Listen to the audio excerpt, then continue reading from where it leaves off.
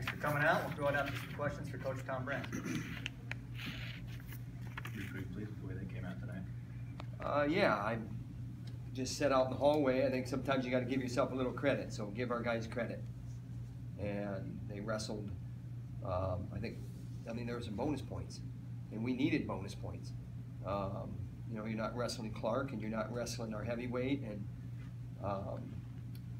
you know, so it's one match at a time, but we'll take all the points we can get. Sam Brooks started off good, that's what we want. So we'll give our guys some credit. Phil's filled in whenever needed. Somebody that's always kind of reliable. He gets a win. That's going to be good for him stepping in and getting a victory. Huge for him. That's something that, you know, as a coach or as a coaching staff, you key on. That success is critical to keeping the guy going. The opportunity that he's had this year because of Clark, he seized it. He hasn't wasted his time or just gone out there and just kind of, some guys maybe think around a little bit, but he's been serious about it. He's going to factor into our future, and he's done a good job. He's making progress, and that was a big win for him.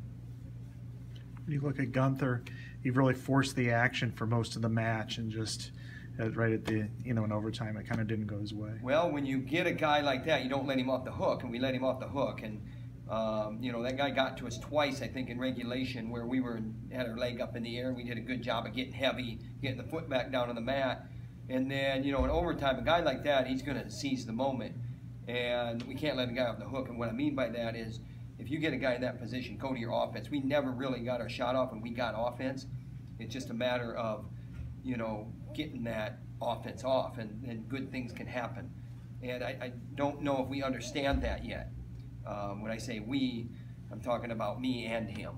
I understand it, but that doesn't do him any good if he doesn't understand it. So we got to get on the same page there where, hey, you get that control tie of yours and you feel it, it's not going to be there very long. It's going to be there and then it's gone. And that's what great wrestlers do, is when it's there, they go.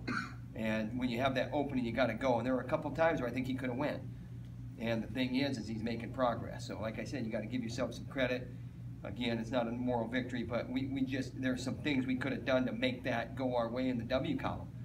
And, you know, I'll say something good about that guy. That guy's got good character. That's a guy that is a senior for them. He's been around a long time, and I got a lot of respect for that guy. But not to the point where, you know, he's not beatable. And, you know, we needed to seize the moment there. That was big. But,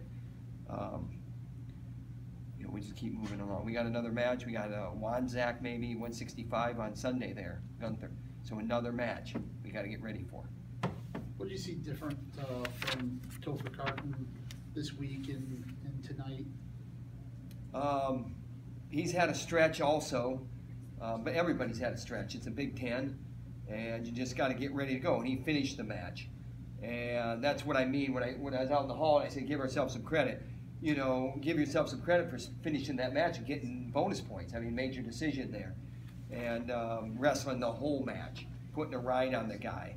And going to your offense, not just once, not twice, but, you know, 3 or 4 times, and making it pay off for you. And one was a stalemate again at the end of the first period where we got them go behind, and then it's 2-1, and then we're in on the high crotch, and then we never went back to our offense against, say, Gulaban.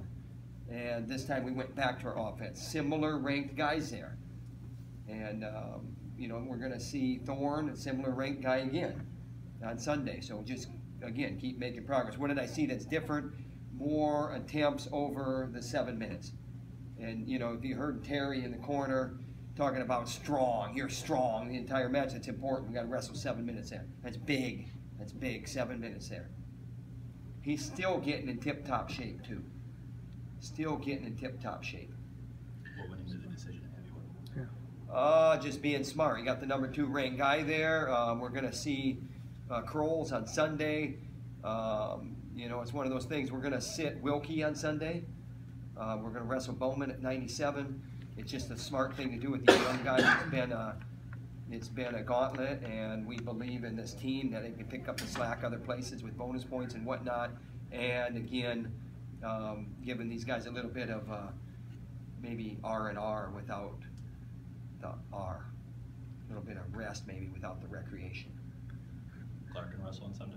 Clark will go on Sunday.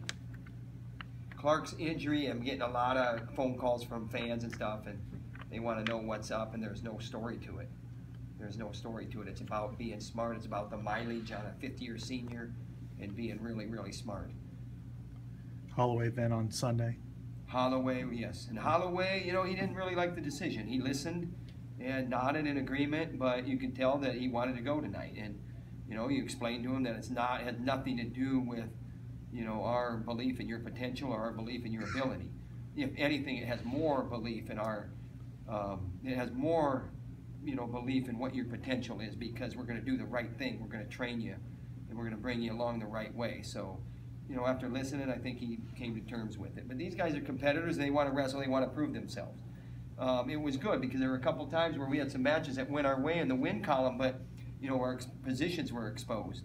And I don't want to get into that, but, you know, I went back to the bench. I was talking to him. I said, you know, that's what you look like out there. Is that acceptable to you? And so it was good for him to sit there and see some of those things that are exposed where, you know what, that's what you look like out there. And maybe it's time to put that to rest and grow up a little bit in those positions. So it's good in a lot of different ways. Like the way everybody wrestled on their feet across the board. I mean, yeah, I mean, we can, yeah, it's good, it's great, we love it. You know, Kielman, the guy 2-on-1 just figured something out, and they're 2-on-1 to slow us down, and then he makes an adjustment, that's good.